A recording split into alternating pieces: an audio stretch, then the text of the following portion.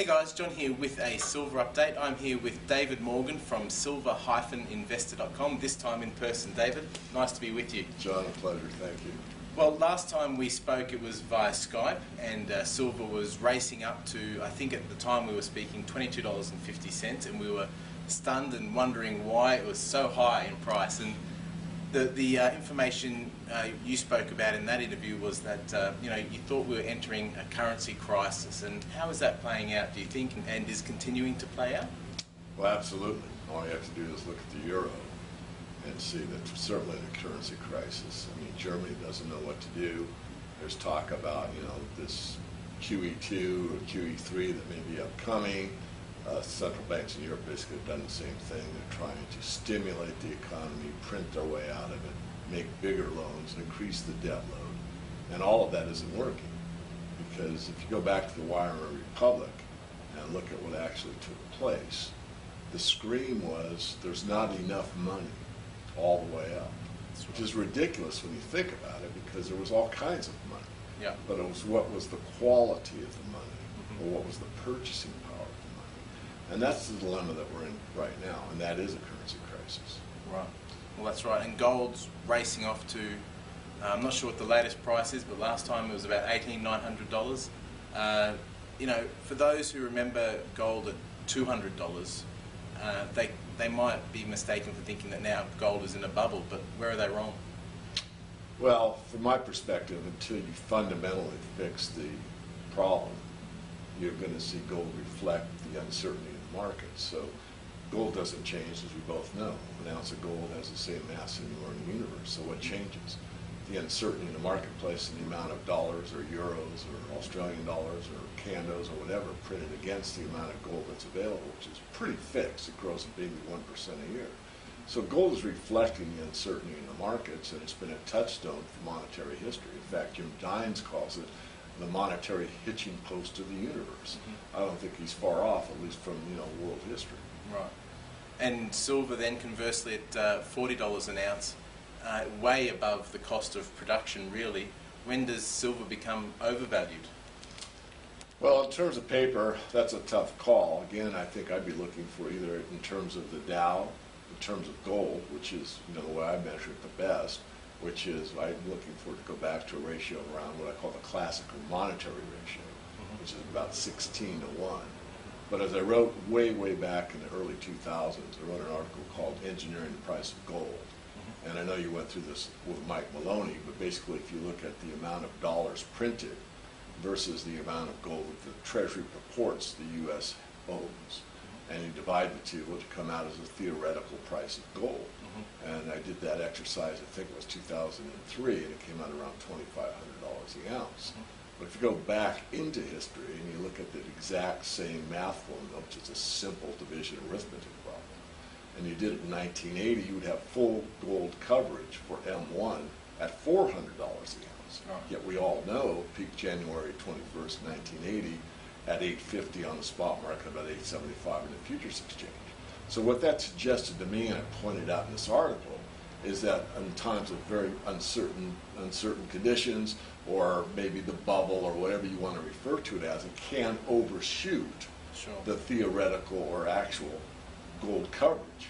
And that's what it did. Now, it didn't stay there very long, as we all know, but nonetheless, you could have had full coverage of M1 at 400, and yet it went to double that price. So if you take that same thinking into account, you go back to 2003, you say, well, 2,500 is full gold coverage of M1.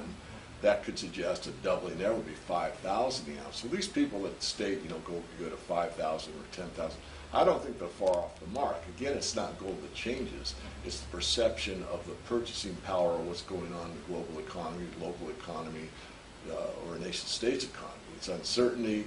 It's fear, really, in a lot of ways, because people want certainty, and especially in a financial system. And when it's breaking down as it is now, they're going to seek something of value, something that they know is going to be, worth something.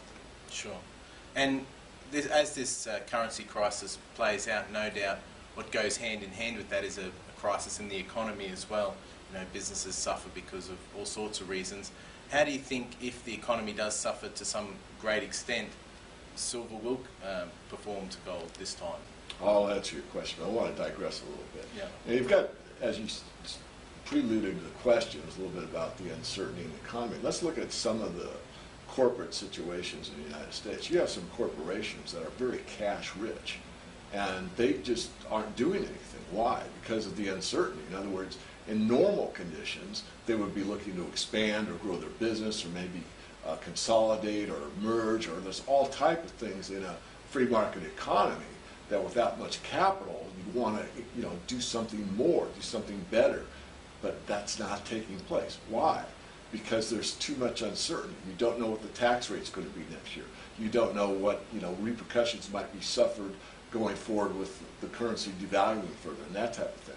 So because of that, there's a big stagnation in the economy.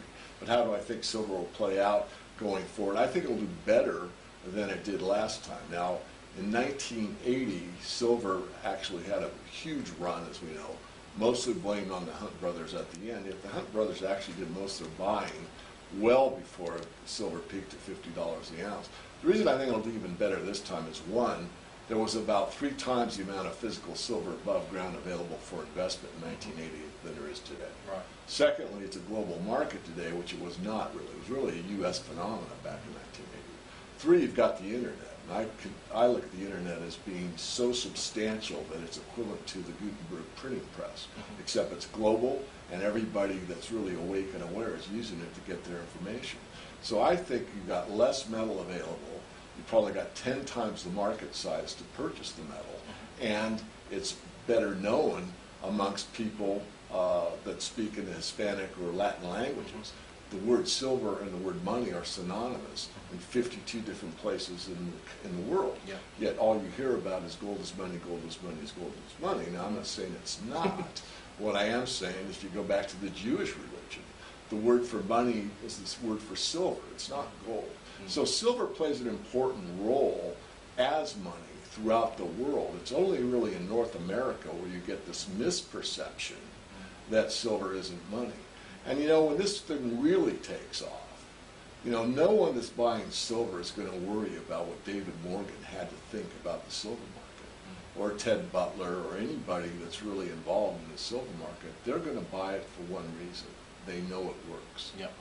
And speaking of those global markets, the Pan Asia Gold Market, Gold Exchange recently opened. What are your thoughts on that? Because a lot of people thought this was going to be the saving grace that would end the manipulation, and but from my perception, it's just really like another COMEX. Where do you sit on that? Well, similar to what I said about the advent of the SLV, the first silver exchange trading fund. I said I'm neutral to slightly positive. Anything that brings more attention to be able to invest in silver, I'm for it. Sure. I'm positive toward it. What's going to happen is the physical market will trump the paper market at some point in time. And what happens, if there'll be a price disparity or not, there probably will be, but I don't even want to project that. All I want to say is that at some point, the physical reality in either metal or both will supersede anything else. So if there's another exchange-traded fund or another entity that is set up like a COMEX anywhere in the world, does it help the market? Certainly it does. Will it bring it to an end? The only thing that will bring it to an end is the day that there's a default, or there's a misdelivery, or someone can't make good on a promise. And I think that day is approaching. Really? I do. Okay. And do you think it might be the COMEX first? Which institution looks more vulnerable to you? Well, I don't know how it will unfold, so I'll be very honest about that. As far as the COMEX, if you read the rule book, there are so many ways for them to take care of the problem and still be within the law that, from my perspective, they will never default. Right. The reason being is they can make you settle for cash. Yeah. Or they can stop delivery. Or look at what happened in the nickel market, in the LBMA. They actually made people that had physical lease back at not that great a rate to supply physical nickel into the market. I mean, there's things that go on in the financial realm that you would have to make up in a comic book, and yet this is the stuff that actually takes place in today's world. So, what will take place in my view is that somebody that is on the manufacturing side will probably need metal for, business, and the normal, 2-week delivery time gets put Pushed out down. 3 weeks, 4 Yeah. weeks, 5 weeks, that type of thing. And all of a sudden go off to go into the spot market and buy it, and they, call up the COMEX and say, well, we want the limit, 1,500 contracts, we want 7.5 million ounces ASAP. And the COMEX says, well, we can't do that. Yeah. So it's that type of thing. No one is going to have the ability to say when and where. But why, I think it's obvious the demand will be for physical that cannot be met in a certain time frame. Another thing that's comical about the markets that I've noticed over the last few years is when gold rises, there's one person talking about it on whatever news site you're talking at. But when gold falls, there's 10 or 20 people talking about it. Why do you think people love to talk about gold falling and not when it rises and rallies? Is that a perception you've noticed as well? Well, I think, I love to deal with fact, and it is a fact. You Yeah. get a lot more cheerleading on gold in the mainstream media Yeah. when it falls or when it rises. And there's a bias there. Of course, I'm biased the other way. Sure. I'm for a sound financial system.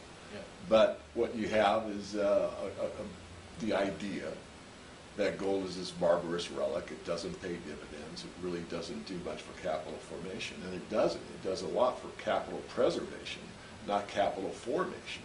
Nonetheless, it's the only place I think you can be in these uncertain times, as I've said many times during this interview. So it's a idea that I think they want to get across to the general public. Most of these people that are in the mainstream are pro-stocks and pro-business, and I am pro-business, I am pro-companies, I am pro-capitalism.